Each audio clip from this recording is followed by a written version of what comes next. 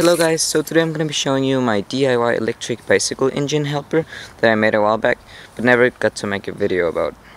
It is quite a simple setup. I've got a donkey engine running from a 4-cell 3000 mAh battery. It runs off a 60 amp BSC and a 12-inch prop.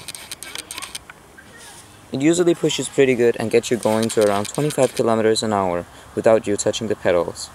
If you also touch the pedals, I was able to get around 50 kilometers an hour on a straight flat road. So as you can see, it's just a simple wooden plate with the motor attached to it that I put on top of the luggage holder of my bicycle. I control it using a simple Hobby King servo tester, which is very easy to use. I just turn this and the motor spins. Simple setup. I also installed a very simple prop guard to make sure that my fingers wouldn't get chopped off by the spinning prop. The battery is attached using Velcro, so it's extremely easy to take off and use again.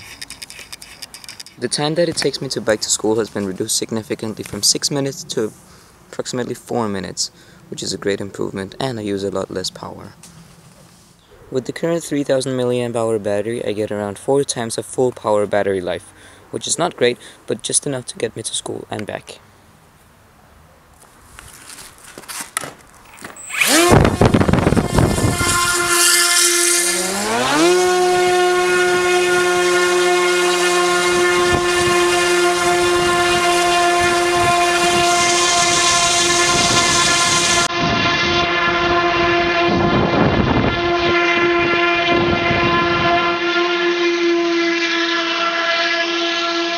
Thank all of you guys for watching this video. I really hope you enjoyed it, and I hope you'll tune in next time I do more fun stuff like this. Thank you.